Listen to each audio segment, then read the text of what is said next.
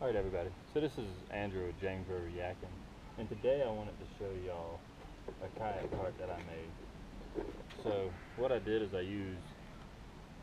these are tires off of the kids' big wheel car, whatever you want to call them, the little battery operated cars.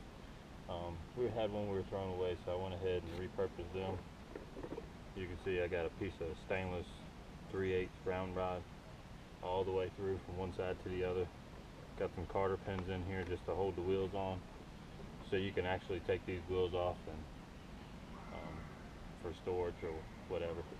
And then I also did this little piece to where it'll come up and then it'll go back down, so it'll hold itself up, so you don't have to fumble with it trying to get it up underneath your kayak. So I'm going to show y'all how it works. And what I do is I take it and I set it at a little bit of an angle from my kayak, and I just go to the back, pick it up, sweep it over, set it down,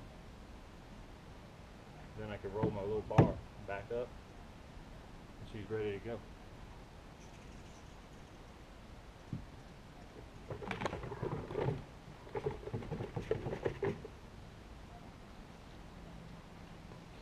But I also there's eye bolts.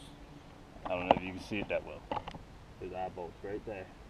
And what I do is I run a strap around mine and I run it through these two top rings just to keep it from sliding back the kayak. But real simple design. It's held up pretty well. I go fully loaded when I go out in the water, so I got I got a cooler, I got my crate, I got tackle. I usually carry about 4 rods.